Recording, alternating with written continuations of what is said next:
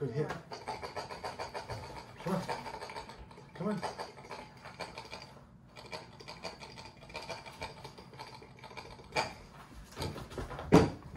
Hey everybody, we're going to start with some self-defense for the brown belts, okay? So we're going to do the arm bar from the mount, and I'm sure Dolly and Roxy will be entertaining us with some toys, but this will be really fun. So if you have a partner at home or you want to arm bar mom and dad, that'll be a lot of fun. Just mom and dad, make sure you remember to tap so they don't break your elbow, okay? So I have my partner lay on her back for me.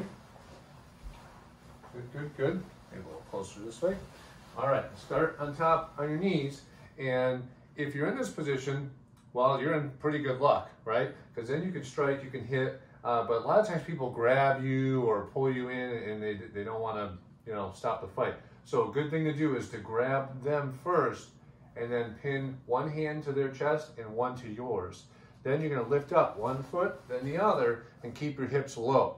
Okay, if you're more advanced, you can put your weight on your partner's chest and pop up with both feet at the same time. Then, the leg that, in my case, my right leg, is going to swing over her head. It has to be the one that goes around the arm that's straight.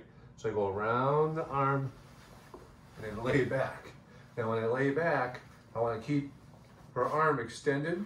So I like to hug, keep my knees in tight, and lay back. And I want to keep my hip pressure on the elbow. And there's the tap, okay? Now you may be laying all the way down. I got a bit of a couch in the way and a very cute puppy licking my face. So either way, you want to keep your knees squeezing tight, pulling on the wrist, and apply the pressure. Her thumb will be kind of facing up. If it's turned, her elbow will bend one way or the other way. You won't get a good lock. You want to have the palm up or the thumb up, and then compress and lock. Okay, let's try that one more time. Thanks, Dolly, for the kisses. All right, so one more time. This time I'll do the other arm, okay? You might not see me all the way, but you'll see what her arm is doing. So I grab, pin this arm to my chest this time, lift up as Lindsay gets some kisses there. Now, more advanced, I want to roll my partner on her side like that. So I use my legs to roll her, bring the leg over, lay on the shoulder, and roll back. So I want my knees squeezing tight, her palm is up, squeeze and break the elbow. Thanks, Dolly, for the assist. Okay, everybody, we're gonna go into some pot tied eye practice right now. So get ready, get some space. All right, girls, ready? Ready to do some pot tied eye? All right, here we go. Ready? Pot tied eye. Boy, right hand to fist.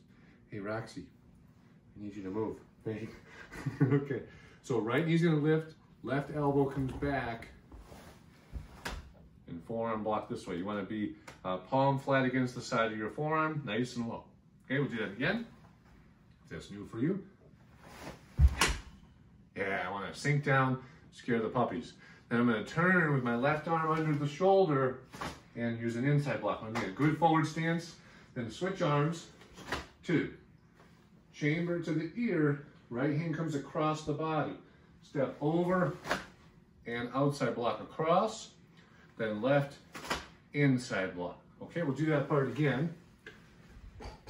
Ready? Pot tied eye. Wow. Joy. Right knee lifts. 1. Left arm inside block.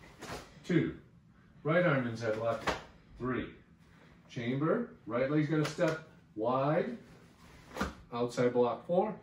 Right hand 5. Okay. Now I'm gonna adjust for space. Now my right leg pulls in. Drop low and scoop. Lift the knee and back fist high. Then left arm inside block. We'll do that new part again.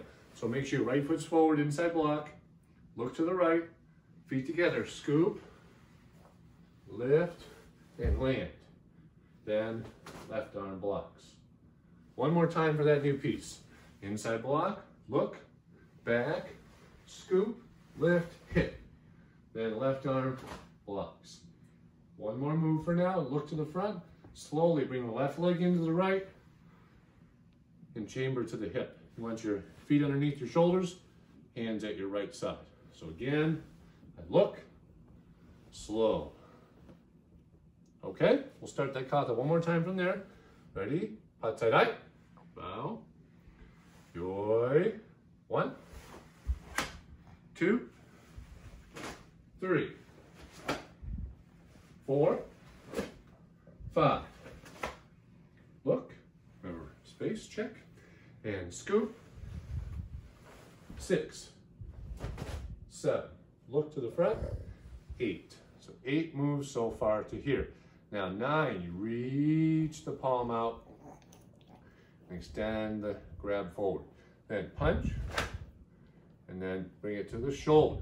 When you do this, you want your elbow pointing forward, your fist pointing inward, and then you twist your hip, and you turn the right foot. So it's like a back fist strike or a block, and you twist the right side only. Right hand is out. So I do that again. I'll start from here. I reach, punch, then in, and twist. Then left hand punches, and I straighten out both feet, still with the knees bent.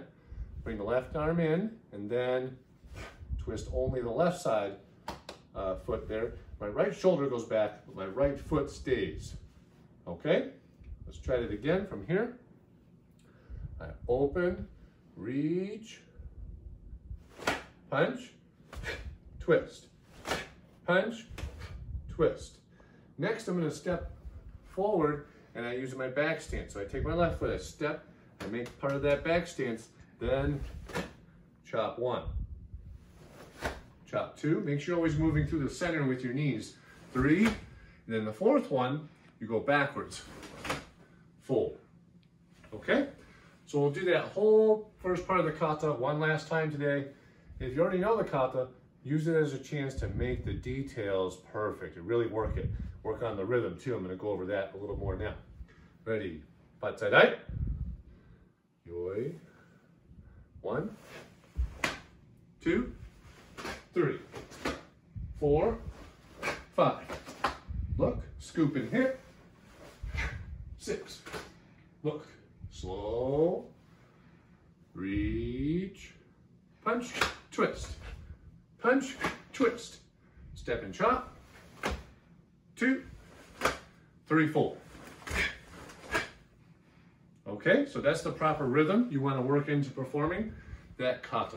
All right, so again, this is for our Snakes class, kid brown belts. Really practice those skills. Start with some arm bars, have some fun. If you got some puppies at home, I'm sure they're going to enjoy that with you guys. We miss you guys. See you soon. Thank you.